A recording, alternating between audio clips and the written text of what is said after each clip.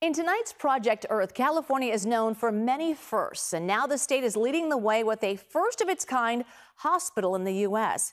Michelle Geely takes us inside UC Irvine's all-electric new acute care medical center. History is being made as UCI Health gets ready to open the nation's first ever all-electric acute care hospital.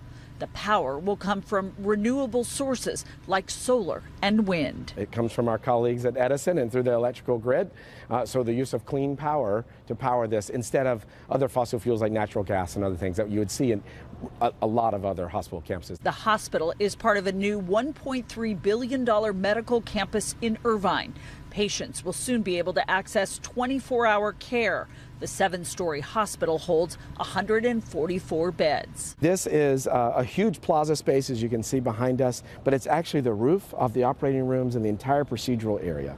So it's one level below us. Some of the electricity used is generated on site. There are solar panels on the roofs. We've done so much in sustainability across the University of California system, but it's hard in healthcare.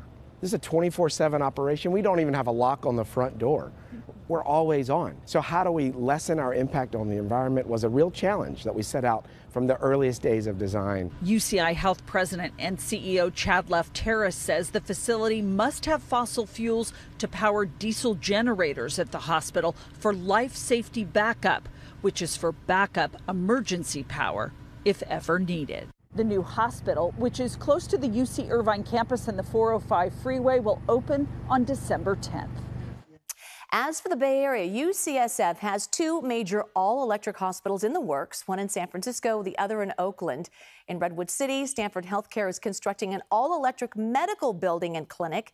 You can see it from Highway 101, and Kaiser is building a new all-electric hospital in San Jose.